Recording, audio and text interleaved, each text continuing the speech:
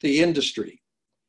Now, before COVID-19 set in, our oil and gas sector was facing serious challenges, relating particularly around climate change concerns and also getting its products to market, both domestically and internationally, with delays or cancellations of pipeline projects.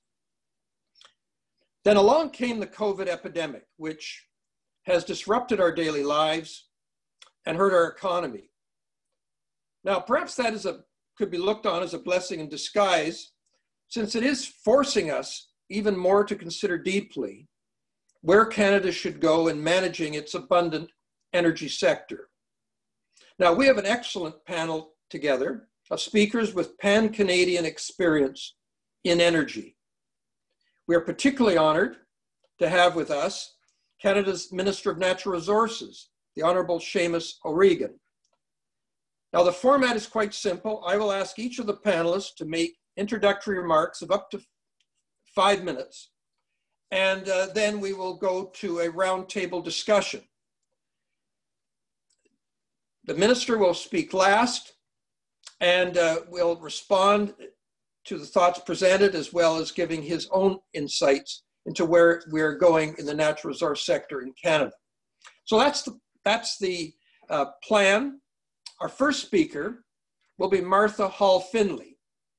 Martha was recently appointed the Chief Sustainability Officer at Suncor Energy, after serving for a number of years as the President and CEO of the Canada West Foundation. A lawyer by profession, Martha worked as a legal counsel and then as a senior executive in companies in the telecom sector in both Canada and in Europe. She also has the distinction of having served for 2 terms as a member of Parliament for a riding just north of Toronto. Martha certainly brings to our panel today a trans-Canadian viewpoint to our topic. Over to you, Martha. That's great. Thanks so much, Dave. Thanks so much, Ian and Gowlings, for hosting this. And thanks for the invitation to be a part of it. And I'm really looking forward to the discussion. There's no question COVID has been dramatic for everybody, but it has been particularly challenging from an economic perspective for the oil industry, not just because of the dramatic reduction in demand for oil and oil products, oil-related products like gasoline and jet fuel, but also because some of your listeners may remember right at the beginning, there was a little bit of a spat between the Saudis and the Russians on supply. And so we faced a double whammy of dramatically reduced demand and dramatic oversupply, to the point where we almost got to storage capacity being full. But more importantly, I think now is that COVID has provided, I hope in a positive way, a really important reminder of how interconnected the environment and our social and economic systems are. And indeed, one of the things that I've been seeing is a reminder of what sustainability really means. In the last number of years, we've really come to focus on sustainability as being almost synonymous with greenhouse gas emissions. And there's no question climate change is a huge problem. We get that. But I go back to the United Nations, the heart in some ways of the sustainability discussion and sustainable development goals. The UN 2030 sustainability agenda actually refers to itself and the agenda as a focus on people, planet, and prosperity, the 3 Ps. And the prosperity piece is something that COVID has really, really hit. This has been devastating for people who've lost their jobs, who've lost their ability to provide for their families, who, of course, people who've gotten sick, and the many people have died. The economic consequences have been really, really stark and will continue. And energy is key to prosperity. We see that around the world. Energy is a key element to bringing people out of poverty, which is, a big part of the sustainability development goals. Indeed, when you talk about energy and prosperity, it's even more stark when you see the number of people around the world who don't have access to affordable and easily accessible energy of any kind. So we know that demand will come back. We're already seeing it start to come back. Demand for easily accessible and affordable oil will continue. That may not make everybody happy, but there's no question, 30 years ago, the mix of energy used in the world was 80% fossil fuels. The mix today, well, before COVID happened, it's still 80% fossil fuels. That's including the dramatic increase in renewables, the fact that renewables are becoming so much less expensive. All of that speaks to the fact that oil continues to be affordable and readily accessible for so many demands, including agriculture, including all sorts of manufacturing, including all sorts of services that we come to rely on, health, education, in so many ways, that simply can't stop tomorrow. And in fact, COVID, in that ironic way, has shown that we can't just stop it. We can't just stop producing the stuff, because the consequence would be, in effect, what we've seen COVID happen, a dramatic reduction in economic activity, with all of those really, very difficult consequences for so many people and their families. So as we look forward, key is transforming is not to deny the fact that that's the reality we have today. The key is transforming the world's mix of energy demand, combined with transforming the nature of the energy that we are able to supply, all to lower or no carbon options. And, I'm really excited. I've only been in Suncor for a few months. Yes, it has been an interesting introduction, but convinced the only reason I joined the company was the firm belief that Suncor and indeed the energy industry, the oil industry, has to be a huge part of the solution. And COVID-19 has highlighted, if anything, for us, that we can't do that alone. We can do investments, we can transform our energy supply mix, but fundamentally, COVID has really shown that the solutions lie in collaboration. So it'll be, and Minister O'Regan, it's not lost on me that you're on the panel, the importance of business, of society, of governments, all working and collaborating together to address these really serious problems, while recognizing the realities of the energy demand that we need and that the globe needs today. So looking forward to the discussion. Thanks, David. Thank you very much, Martha. Our next speaker is Gary Marr, who, interestingly enough, is Martha's successor as the president and CEO of the Canada West Foundation, a position which he just assumed in April. Now, prior to joining the foundation, Gary served as the president and CEO of the Petroleum Services Association of Canada. Like Martha, Gary has experience in elected office. He was a member of the Alberta Legislative Assembly for some 14 years. And during that time, he held a number of cabinet portfolios, including health, environment, and international and intergovernmental relations. Over to you, Gary.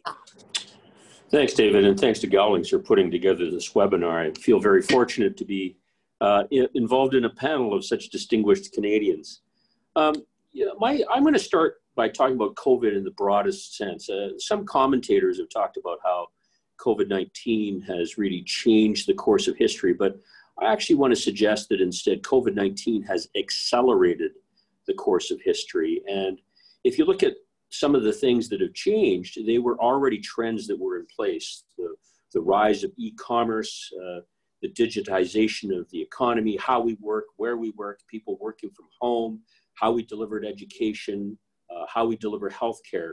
But one of the transitions that it has accelerated is the International Energy Agency projected last fall that the demand for oil might go from 100 million barrels of oil a day to 70 million barrels of oil a day, by the year 2050. But that transition didn't happen in a span of 3 decades. It happened in a span of 3 weeks.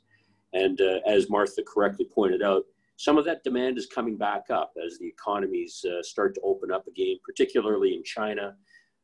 You'll see, recent reports coming out of the Canadian Embassy that Chinese demand for oil is back to about 90% of what it was in the pre-COVID period. Jim Burkhart from IHS Markit has made the same comments and been quoted the same way. And let me say this about, and just picking up on some of what Martha was talking about, there was a time 30 years ago, when I first started following public policy, when the policy silos of energy and economic development and the environment were really three different areas of public policy. And today, more than ever, if you were thinking about it in terms of a Venn diagram, those silos now overlap each other. And you cannot look at one area of public policy without considering the other two areas. So we know that you cannot have economic development without affordable, reliable energy. You cannot develop any kind of energy, including renewables, without having some impact on the environment. And so energy development and economic development and the environment are all inextricably linked together. And it's finding the public policy where these three areas overlap that'll be really, really important for us to come to. One of the important lessons from COVID-19 is that demand has gone down, but when we track what has happened with GHG emissions, they have not gone down in a way that would come even close to meeting our Paris targets for GHG emissions. And so what it yields is the conclusion that we could never tolerate the sacrifices that would be necessary to eliminating the use of fossil fuels to the kinds of levels that would be required to meet our Paris targets. And what it suggests is that we really need to be thinking hard about what the public policy looks like in terms of being able to come out into some form of recovery. And I've certainly heard both Minister O'Regan as well as the Prime Minister and Minister Morneau talk about how what we have in public policy will determine the kind of recovery that we have. And so I'd like to propose that, because the pandemic has yielded that we can't simply get to our Paris targets by eliminating the use of fossil fuels, we need to think about transitions. We need to think about natural gas as being essential, that it'll help reduce reliance upon more heavy emitting sources of energy. We need to look at nuclear power as a serious option. And yes, renewables have their benefits, but they are not a magic bullet either. I mean, their advantages have to be weighed against their own environmental impact.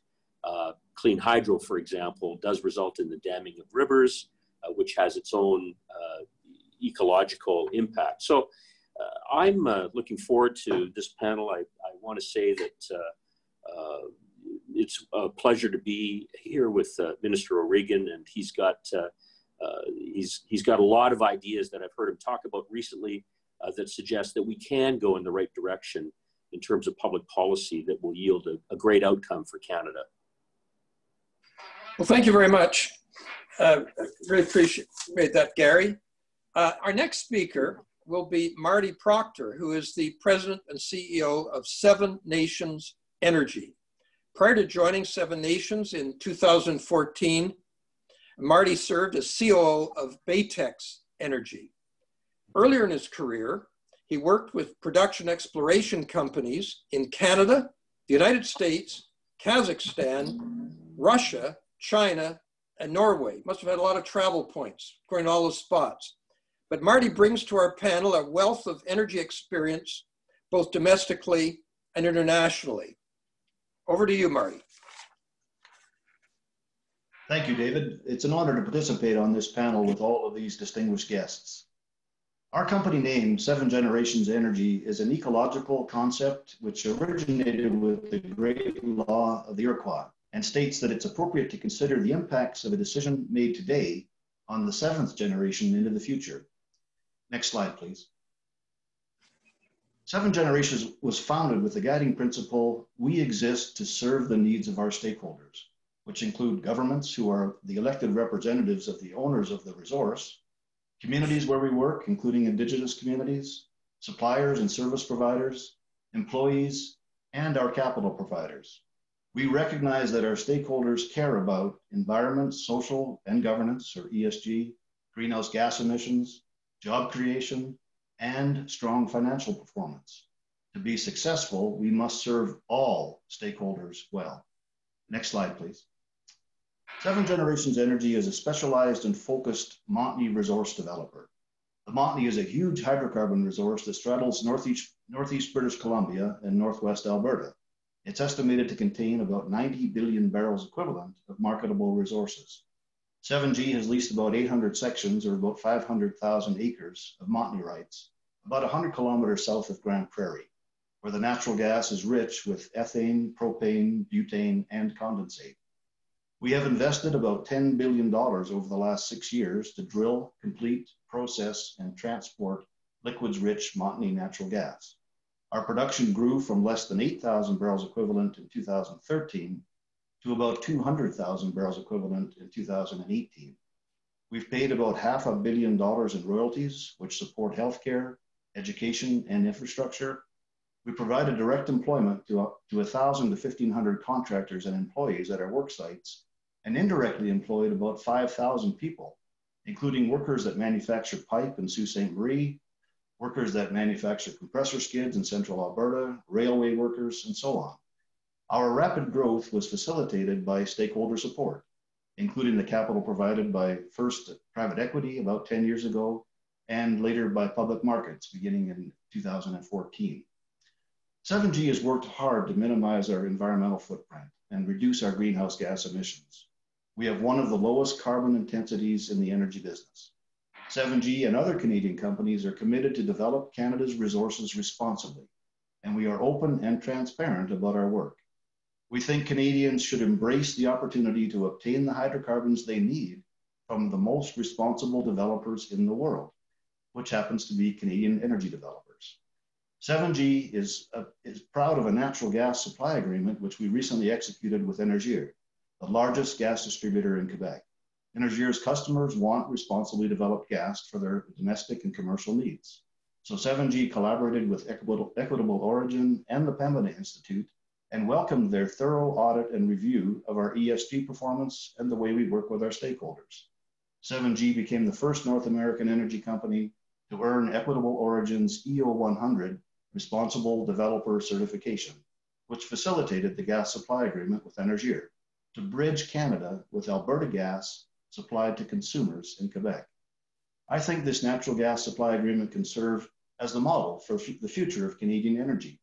We need pipelines that bridge Canada, delivering responsibly developed energy from the provinces with the resources to the consumers that need the resources. This will ensure that Canadians have energy security while supporting the Canadian economy. And this same approach should be considered for delivering Canada's abundant resources to the world. Canadian oil and LNG can reduce global energy poverty and reduce global greenhouse gas emissions. Canada is a nation that is rich with natural resources. Historically, we've been proud to deliver our resources to the world while strengthening our Canadian economy. Together, we can develop a Team Canada approach that balances energy, environment, and economics. Back to you, David. Thank you very much, Marty. Our next speaker will be Al Reid. Al is the Executive Vice President, Stakeholder Engagement, Safety, Legal, and General Counsel of Cenovus Energy. Al has more than 20 years' experience in the oil and gas industry. He started his career as a regulatory lawyer. In 1999, he joined Cenovus's predecessor company, and over the years has had developmental and operational management roles in the company's oil sands projects. Alan, over to you. Thanks, David, and thanks very much to Gowling for hosting today and for everyone for being online. Really excited to be here and be part of the discussion today because we think it's a very timely and important topic. I put just a couple of slides in, and the first one just talks a little bit about Cenovus for people that don't know us. We don't participate in the retail space. So we're primarily known as an oil sands company. We produce in the Athabasca oil sands. We are a SAGD producer, but we also have conventional oil and natural gas production in Western Alberta and Northeastern BC, as you can see on the map. In addition, we also have a 50% ownership, a non-operated ownership in 2 U.S. refineries, and own a crude by rail loading facility in Bruderheim, Alberta, which, as you can see on the map, is just east of Edmonton. We have 7 billion barrels of oil equivalent of reserves on our books. We have always been focused on sustainability, and sustainable production is core to what we do. I'd like to take a minute to just go to the next slide and talk a little bit about our sustainability. So as a company, we've always been focused on sustainability because of the size of the resource that we have and its focused nature in the oil sands and in the Deep Basin. But last year, we really took the time to do a materiality assessment and ask ourselves, what are the most important things that we should be focused on from an ESG perspective? And what we did with that was we identified the 4 areas you see on the screen. And we set targets for each of those. And each of these targets are things that we'll achieve between now and 2030. And I won't go through each of them in detail, but I did want to touch on a couple of them. So the first one is that we'll reduce our GHG emissions intensity by a further 30% and hold absolute emissions flat between 2019 and 2020.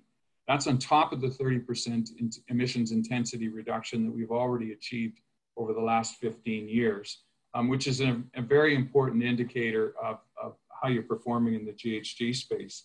The other thing you'll see on the screen is that we have an ambition to reach net zero emissions by 2050. And the reason that we have a target for 2030 is because we know how we'll do that. We have the technology and an understanding of what that will look like. But the 2050 ambition, and this is something I'll come back to in my talk, is because it will rely on technologies that aren't today widely commercial. So that's an important thing that we always highlight with this. The other one that we thought was really, really important to highlight is that we have a history of doing business with Indigenous companies. Since we started as a company in 2009, a long string of predecessors before that, but as we started in 2009, we spent about $3 billion with Indigenous businesses in and around our operating areas, and we're committed to spend an additional 1.5 over the next 10 years. And that's a really important part of economic reconciliation and involving local people in the opportunities that are available. The other thing that we announced in January was something a little different as well. One of the things that we've known for years is that the housing situation in Indigenous communities in Canada is not something that we can all be proud of. And we saw it firsthand in the Indigenous communities near where we operate. So we also have announced a major initiative to spend $50 million over the next 5 years to build much needed new homes in 6 First Nations and Métis communities in and around our operating areas, just to try and improve that situation as well. As you can see, we've also set targets for reclaiming wells and as well as caribou habitat restoration and freshwater intensity target that is aimed to keep us industry leading in terms of our fresh water use as we produce oil and gas.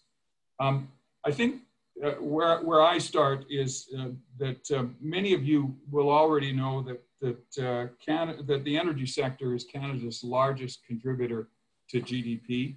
And for many years, I don't know that we'll be able to say that this year, it was the largest private sector capital investor in the country. So now more than ever, our country needs a strong and prosperous energy sector to help lead a post-pandemic economic recovery. And certainly, I think everyone's starting to recognize that the economy is going to need a lot of work as we go forward. And just as the energy sector was able to lead the recovery after the 2008-2009 difficulties, we think it can do that again. To facilitate that, Canada needs to implement policies that encourage investment in Canadian oil and gas operations, while positioning our industry to be an integral part of a transition to a lower carbon future. There's some positive ways the government is already doing that. Certainly the programs that have been rolled out by the federal government in terms of helping with methane emission reductions and dealing with some of the orphan well situations that have developed because of poor economics in some parts of our business are important to getting people back to work and starting the economy going again, particularly in Alberta and Saskatchewan. But governments also have a very important role to play in the development of technology to deal with environmental challenges. And that's probably most stark in the area of GHG emissions.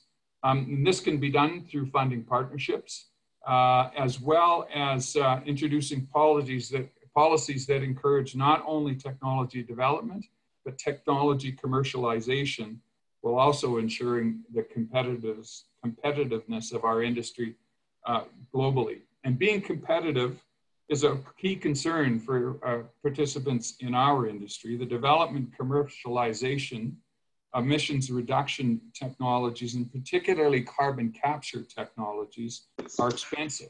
And it poses a significant barrier to Canadian companies when the vast majority of international oil producers don't operate in an area that has in a jurisdiction that has a carbon tax. And they don't have to add those to the costs of abating CO2 emissions to the cost of their operations. That's not something that we complain about, but that is something that we think we need to make sure that we make it economic for oil and gas production to continue in Canada. Government and industry can work together to help us remain competitive and maximize the global value of our oil and gas products, all while we reduce GHG emissions. And this is where I think government support is vital if Canada is to move ahead of the rest of the world and maintain its position as the most responsible producer of oil and natural gas in the world. We would support two key policy recommendations that will help us do that. The first one is that for Canada to adopt, and this is where I go back to the 2050 ambition of net zero emissions, because the technology is not there today. Really key to that is carbon capture, utilization, and storage. In the US, they have developed something called a 45Q tax credit that creates an economic incentive that for the capture and sequestration of CO2. And we think that's a key part to Canada for Canadian oil and gas to continue to develop as we move forward with a cleaner economy. And secondly, there's an opportunity, and certainly when it comes to infrastructure, we need to be looking at can government participate in something like expansion of the Alberta Carbon Trunk Line into the oil sands area. So certainly the timing for policy that further supports innovation in the Canadian oil and gas industry has never been better. Canada has a tremendous opportunity to have the energy industry lead the recovery of the economy right now. We have the world's third largest reserves. We're the fourth largest oil producing jurisdiction, which presents an incredible opportunity. And we believe that there's going to, as oil production increases, that it really should come from Canada. So I'll leave it there. Thank you very much, Al. We now head back across Canada to the east for our next speaker. James Skoniak is the Executive Vice President, Corporate Affairs and Operational Services at Bruce Power, which operates the largest nuclear plant in the world on the beautiful shores of Lake Huron, pardon me. Over his years with Bruce Power, James has focused on environmental and waste management, Indigenous and community relations, and corporate social responsibility. Outside of Bruce Power, James is the Vice Chair of the Independent Electricity System Operators Stakeholder Advisory Committee. James. Great. Well, thanks very much, David. And yeah, you didn't want to get it wrong. Lake Ontario is beautiful, but it doesn't even compare to Lake Huron. So, you know, I always like to say Bruce County is one of the most beautiful places in Canada 8 months of the year. and maybe the minister has a similar comment in the province he's from, but I won't preempt him. Look, I really appreciate the opportunity to be a part of this today, and you know, I know we're short on time, and there's really, I think, three or four key items from a Bruce Power Central Canadian perspective that I really want to share with people today. The first is, you know, I mean, it goes without saying we're in unprecedented times, and we all recognized how much COVID, how quickly it really hit us, and how dramatic the impacts were on, you know, our society, on our organizations, and really our, you know, frankly, our confidence and our and our view of the future. And you know, before I sort of get into the sort of the energy sector piece, I mean, I'm an eternal optimist by nature, and you know, and I think that one of the unique opportunities that COVID has presented to us, and we're still not through COVID yet. We have a long way to go, but it's a tremendous example that I think we will look back at decades later and say, you know, we were able to tackle COVID-19 in a way that we came together and we did very amazing things. And especially if you look at how Canada's responded, the provinces responded, and many businesses have responded, communities, healthcare, you know, we have a lot to be proud of. And I think the reason why that ties in with the energy sector is we've been stuck in the mud for a long time in terms of this debate around the environment and the economy. And it has, you know, been a you know, which side wins and which side loses. And frankly, I think what that has done is led to a lot of instability for projects. It's led to, you know, a lack of investment. And frankly, I think the net result of that has been bad economic outcomes and also bad environmental outcomes. So you know, neither quote side has won, so to speak. So, you know, fundamentally, you know, there's going to be a lot of conversation on recovery. You know, I think we can all agree that the Canada's economic recovery is going to involve energy, it's going to involve infrastructure, and it has to involve innovation. From a Bruce Power perspective, maybe I'll just kind of share with you how COVID hit us. As David mentioned, we're the world's largest operating nuclear facility. So, you know, there's an expectation that we are providing electricity to Ontario families and businesses. We generate about a third of the province's electricity. You know, that wasn't the case 20 years ago. 20 years ago when Bruce Power was formed, we were providing about 15% of Ontario's electricity. And we have, you know, returned aged assets to service. We've been able to optimize our units, and now we're generating over 30% of Ontario's electricity. And really what that has meant is that we contributed to about 70% of the energy needed to phase out coal in Ontario. So, you know, it's great that you have a lot of these countries around the world talking a real good game on climate change. If you want to look at, you know, one weekend during the COVID-19 pandemic, Ontario was the most decarbonized electricity system in the world. And that was enabled through the phase out of coal, the increase of nuclear, the increase of hydro, the appropriate use of natural gas, and the introduction of renewables. And you can debate how successful different pieces were, but at the end of the day, the results speak for themselves. We are off coal in Ontario. You know, and I really think that's where innovation comes in. You know, you know, we always used to have a saying in nuclear power that we were a baseload electricity provider, and we always used to say the elephant can't dance. That was the old terminology of our previous CEO, Duncan Hawthorne. And when the Ontario government decided to move down the coal phase-out route, you know, we challenged our team to say, what innovation can we do to get the elephant up on its tippy toes and dance? And now, 10 years later, we provide 1/3 of our output flexible, and it's as flexible as coal ever was. So, you know, it goes to show you that innovation can work. The other key innovation is, and this is really outside of energy, but we've been able to do work in our asset to produce medical isotopes. You know, during the COVID-19 pandemic, we shipped enough cobalt-60, we're the world's largest supplier of cobalt-60 from the Bruce site, to sterilize 13 billion pairs of medical gloves. And so as we think of strategic supply chains and we think of the role of the energy sector, you know, we need to look at the energy sector as an intellectual horsepower, a technological horsepower, that if it's healthy and its supply chain is healthy, we can use it for other things. And I mean, isotopes in the nuclear business is a real good example where, you know, we're very strongly positioned on that. I do want to save some time for questions, but in terms of policy recommendations, you know, Minister, I know you'll be speaking next, and everybody's filling up your to-do list with takeaway items. You know, we as Canada's largest private sector infrastructure project, you know, we're not looking for government funding. You know, we have great investors in OMERS Infrastructure, our unions, and TC Energy.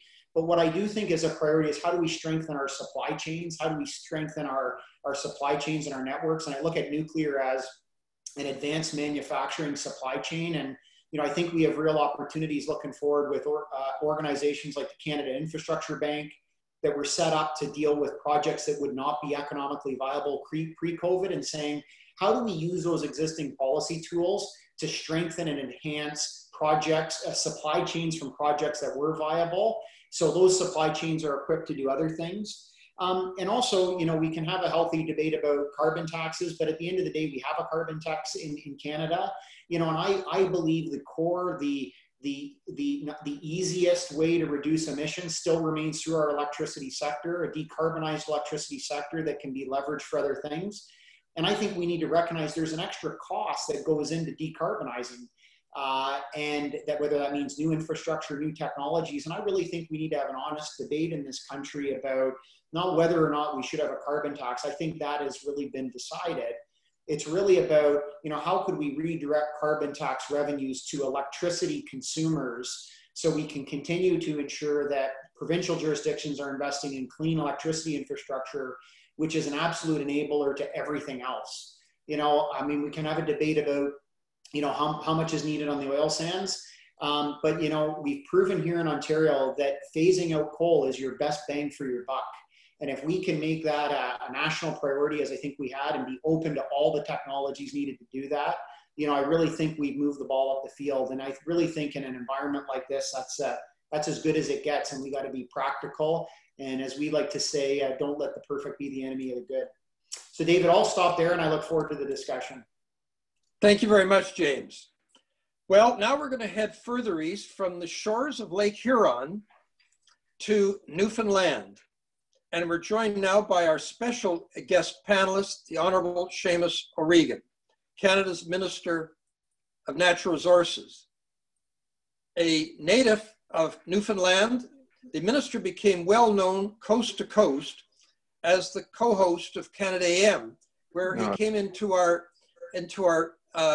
kitchens and our dining rooms for breakfast for over 10 years. He was first elected to the Canadian Parliament in 2015 and was re-elected in the 2019 federal election. He was appointed to cabinet in 2017 as the Minister of Veterans Affairs, and then was made the Minister of Indigenous Services in early 2019. Following last year's federal general election, the Prime Minister appointed the minister as the Minister of Natural Resources. Welcome, Minister. Thank you, David. Much appreciated. From to the shores of the North Atlantic, not to be mistaken for Lake Huron or Lake Ontario, I can guarantee you. President of ExxonMobil Canada reminds me that our offshore jurisdiction here, is the harshest environment in which he works in the world. It's a tough spot to extract oil. We managed to do it. I want to commend all the other speakers. I want to commend Gowling on this opportunity. I will try my best to keep it to time because I want to keep as much time open for questions as possible. I'd go back to an experience that actually Martha and I shared. We both attended 2 events in 2 days back in, I think, early February. One being Globe, which is the biggest clean tech conference in North America. It takes place in Vancouver every year. And I gave a speech there in which, amongst other things, my real point was to reiterate that, first of all, our government has committed to net zero emissions by 2050. And I should just mention, actually, I just got word that the government of Newfoundland and Labrador, their legislature here, have just passed unanimously a commitment to net zero here. And as an oil-producing province in this country, that's big news. But what I said was, there is no getting to net zero in Canada without our oil-producing regions. There's no getting to net zero without Alberta, Saskatchewan, and Newfoundland and Labrador. There's no getting around it. You can game it out whatever way you want. We all have to be on board for this. The next day, we went to Calgary for an innovation summit, and it was a smaller audience, but the table, you had, Martha was there, some of the biggest players in energy R&D in the country, for oil and gas particularly. And, in speaking to them, it was clear at that point how investment in oil and gas, Canadian oil and gas, was changing. It's huge to mention that, because it's something that was in play before COVID hit. What Mark Carney had been saying was happening. And, this is before Norway, who, an oil competitor of ours, most particularly Newfoundland, their sovereign funds pulled out investments. Sweden's the same, but BlackRock and another number of other big players. And, as somebody once said to me, follow the money. Investment dollars were moving in a different direction. And as had been put to me, we did not want, and we do not want, Canadian oil and gas to be the box to check. And by that, I mean, you don't want people who are making investment decisions to ask, their analysts and people who, whether they're in Zurich or London or New York, what are we doing about climate change? And have somebody say, well, we're not investing in Canadian oil and gas, and have that as the box to check. That's what we have to avoid. And if you look on the other side of the ledger, what I said then was, what is increasingly becoming the box to check on the other side of the ledger, a marker that a jurisdiction is taking climate change seriously, lowering emissions seriously, is net zero. So while it's 2050, and while some people are cynical about it, it's the moonshot. It's you say you're going to go to the moon, and then you figure out how to get there. But there's something psychologically to doing this. There's something psychologically to, the legislature here just moments ago doing that here in Newfoundland and Labrador. And the other thing I always mention in my speeches too, and I do with a great deal of pride, is that Canada is the 4th largest producer of oil in the world.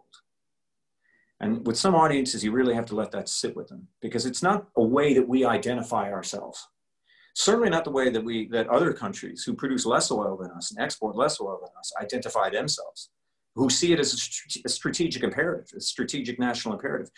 We don't to the same extent, but we got to think that way. We have to, because not only do I say it out of pride, because I think it's remarkable what we've done in Alberta and Saskatchewan, and what we've done in the harshest climate that ExxonMobil operates in off of Newfoundland. But there's a responsibility to it. So that if we do want to lower our emissions, which most Canadians do, and we do want to become a leader in this, and the world is watching us, then we have to take this very seriously. And we can't dodge it. We have to tackle it head on. I'm reminded of that every time I attend an International Energy Agency meeting, as I have repeatedly, from my den. I used to be able to fly to some very lovely places that my predecessors did. I have not had that, I've not enjoyed that luxury. But Canada's always asked to speak in the first round.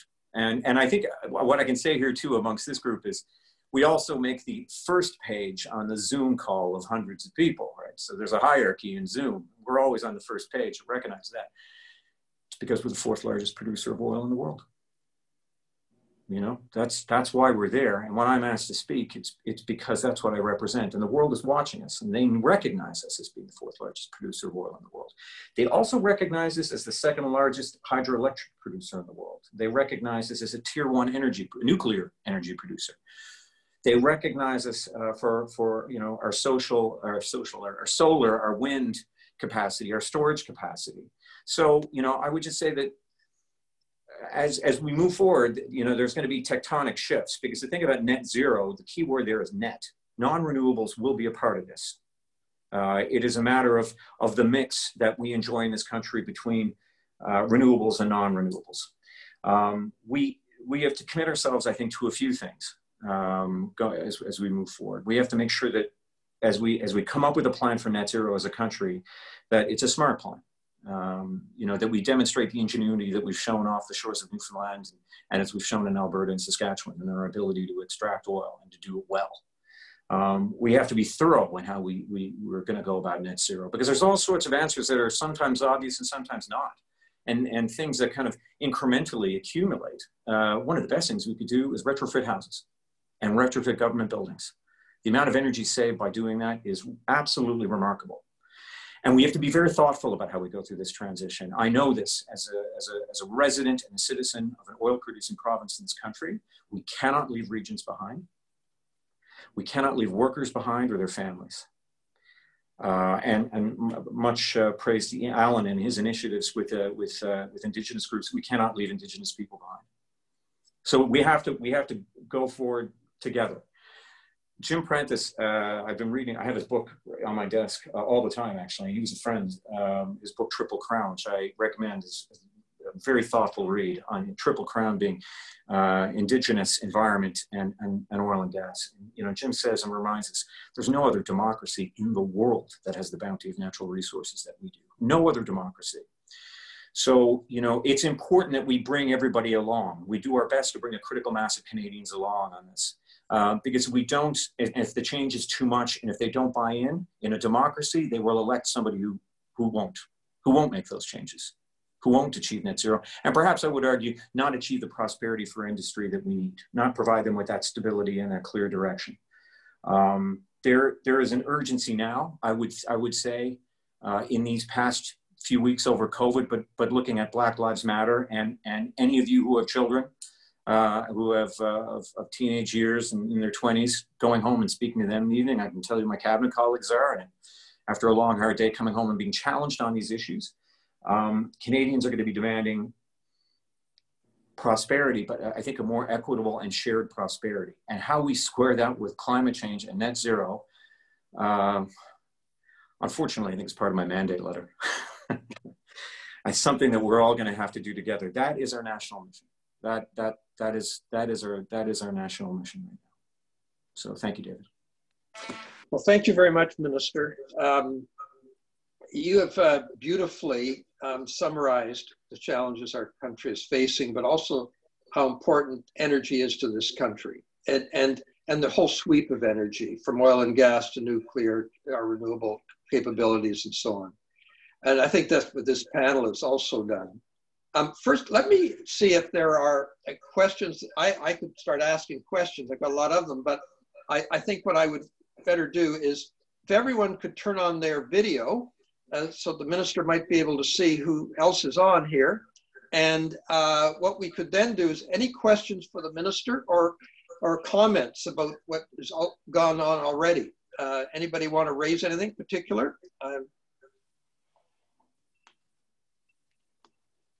David? Yes, Martha. I would love to chime in. I just kudos to the minister, because there's no question messaging from government has been interesting over the last few years, and it's just incredibly welcome to hear. You know, my last comment was, if anything COVID has shown, is the importance of collaboration between governments and business and society, and it's just wonderful to hear Minister O'Regan speak in that vein and act in that vein. And so there's just a big thank you for that.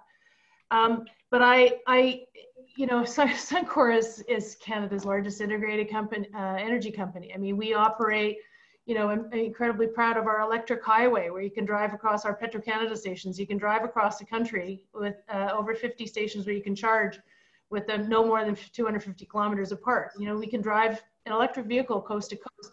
What that does is that actually allows people to get over their range anxiety when they're wanting to buy electric vehicles. And so right up there with getting off of coal is getting people out of their old clunker cars, especially the old ones. Even the newer ones are gas combustion ones are much better.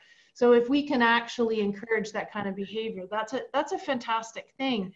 But the elephant theme I wrote down, and now I love James's comment about the elephant can dance, because the elephant in the room is that for all of this stuff, we emit an awful lot of greenhouse gases, and we particularly do in the oil sands.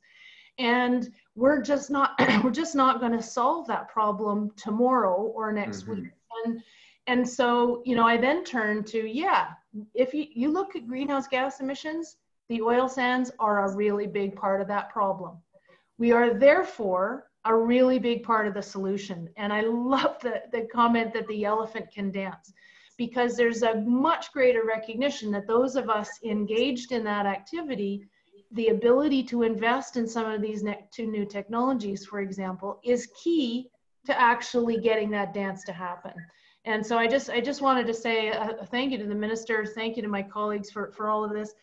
It's a really, really big challenge, and we need to make sure that we address it head on. Thank you, Martha. Other comments? Let me throw out an idea to you.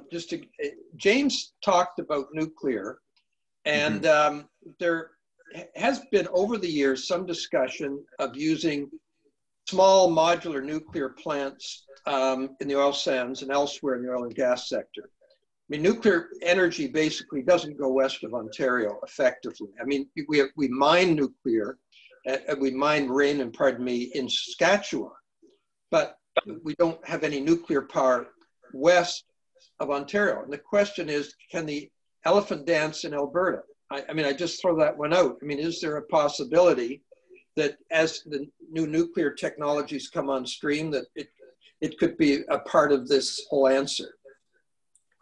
Well, maybe I'll chime in, and James, you may want to speak to it, although I think James knows. I mean, I spoke fairly emphatically about this at the Canadian Nuclear Association's AGM. We've gained it out, and there's no way we'll achieve net zero without nuclear. And I made that speech very deliberately just to see what kind of reaction it would get. But obviously, got a very good reaction from those involved in the nuclear industry. It got a very the response in terms of a critical response was very muted. I think Canadians understand now, the importance of the nuclear industry, and critically, I think in Ontario that it doesn't emit. And the SMR models that we're looking at, one of the key things is that it actually reuses nuclear waste. So small modular reactors, for people who don't know, are highly mobile, much smaller nuclear reactors that have all sorts of good uses. I mean, we'll probably begin the first SMRs on brownfield sites, but there's a notion that it could be used in more isolated areas in the north. I mean, the Russians are a bit ahead of us on this. I mean, they have a floating SMR in the Arctic. Canada enjoys a real leg up on this, not only because of our uranium resources, you pointed out, David, in northern Saskatchewan. I've been there, Cigar Lake, but also our regulatory environment really gives us a leg up. People trust Canadians and trust our regulatory kind of paradigm. I mean, it's something that's tested. People trust this country and trust our industry. So there's a whole lot of potential. It ties in with our critical minerals strategy, which we're fermenting and we're working with the Americans on as well. But SMRs is a real potential and a really big export potential as well. A great potential for this country. I don't know if James wants to weigh in on it. I'm sure he does. Yeah, no, Minister. I think you hit the nail on the head, and I would really say there's three pillars to this working, David. And the Minister mentioned the first one. The Canadian Nuclear Safety Commission as a quasi-judicial independent regulator. I can tell you I've been to the IAEA in Vienna. The CNSC is a highly respected international regulator. So, and look, we're very proud of our nuclear industry here in Canada, but we are relatively small to compare to the US or China or the UK. But the CNSC punches way above its weight. Indeed. And so it's not only domestic, it's international. And so, we talk a lot about regulatory certainty as an operator to make investments. That's what we need. So I'd say I agree with the Minister. It starts with the CNSC. It also lands with, we're creating a foundation in Canada between New Brunswick and the refurbishments and life extensions at Darlington and Bruce. Mm-hmm. We have a very stable nuclear supply chain. So with that, now you can scale it to other things. And I believe the future of nuclear is going to be with three areas. It's going to be the foundation we have of our existing assets. I actually still believe in a future for the CANDU technology and where that can apply. Small modular reactors, definitely, because we have the manufacturing capability. But we also have to tell the nuclear story a little bit more broadly. And, the World Energy Council has a really good line. It says we shouldn't idolize or demonize any energy source. And part of the problem we have with this debate is we make it sound like this is a bunch of binary choices. Let's be honest with ourselves. Every form of technology has its pros and cons. And we need to kind of put that together the best we can. So I think the minister hit the nail on the head. Gary, did you have a point? I wasn't sure if I saw your hand up or not. Yeah, my speaker was off. I want to say that the minister referred to the International Energy Agency, and they were recently, Dr. Burrell was recently on BNN and talking about urging the world to, sort of use clean energy planning in stimulus packages. But he made a clear point. Canada is a leader in providing energy and a leader in clean energy. He talked about carbon pricing. He talked about CCS. He talked about efficiency. He talked about most of our electricity is from non-emitting sources. And so we've got something to build on. In Canada, we've got a great story to tell about all of the above. And I really like what James had to say, that we should neither demonize nor idolize any particular source of energy, but we should be looking at all of them. And Canada can be doing a great job. And this will be an important part of our economic recovery if we get the right kinds of policies put in place to ensure that we continue on this track. It's a really important point, Gary. I agree with you. The point is to target the emissions, not the source of the emissions. Right. If you're going to demonize anything, demonize the emissions. And that, once you start at that and in that place, things become a little clearer. Well, and recognizing that emissions, 80%, even if it's oil, 80% of emissions happen when people use it. It's not, so any of the efforts, any of the investments in technologies that can address the energy, the affordable and accessible energy that people need around the world, that energy, in the use of it by people around the world, we need to figure out how that can be either low or no carbon emissions. And so it's the whole cycle that is critically important in all of this. Now the minister will, Al, I'm going to give you the last word. Okay, sure. I was just going to say, I think when we think about technology, there's lots of talk about technologies and promising technologies. And I kind of think of the oil sands experience. Alberta had a situation where they knew that 80% of the resource couldn't be extracted. So they came up with a SAGD technology. So you had the technology, but who was going to be the first one to go out there and spend a sizable chunk of money and risk their company at doing it? So then there was a fiscal package that came along with it to help commercialize it. And over time, those fiscal measures that helped commercialize it as the industry got established were pulled away. And now today you have an industry that's up and running. So technology is important, technology development's important, but there's also that commercial aspect where you put in place a situation where someone's willing to take the risk to risk capital to go out and invest that way. And I think, things like small modular reactors are going to require some of those types of things. And there's other, carbon capture and storage is one I mentioned, but I think there's a number that are going to require both the technology, the innovation to get the technology in place, and then getting a system in place where someone will take the risk to commercialize it. Now the minister will understand, I'm getting indications from the control room that our time has expired. So I've got to go to cabinet committee. I apologize. Yeah. All right, so I'll let you go too. Okay, so it is 4 o'clock in Ontario. It's 2 o'clock in Calgary, and it is 5:30 in St. John's, Newfoundland. Indeed it is. Indeed so at this point, I'm afraid I have to call the day here and thank everybody. I thought we covered the issues very frankly, honestly, from a number of points of view. It's clear that as Canadians, we should be proud of our energy sector, but we need to invest in it, we need to support it, and we need to find ways to deal with the kind of challenges we're facing in terms of oil and gas transmission, distribution, and so on and so forth. But thank you, Minister, and thank you all the members who've been on the panel. I've enjoyed it, and I hope the 400 and some odd people who are listening in have enjoyed it as well. Indeed. And now over to you, Ian, I think, to give the benediction as we head off on our various activities. Ian. Wow, David's already thanked everyone. Thank you so much to all of our speakers, to David for your deft coordination, and Minister O'Regan for taking the time and sharing your thoughts.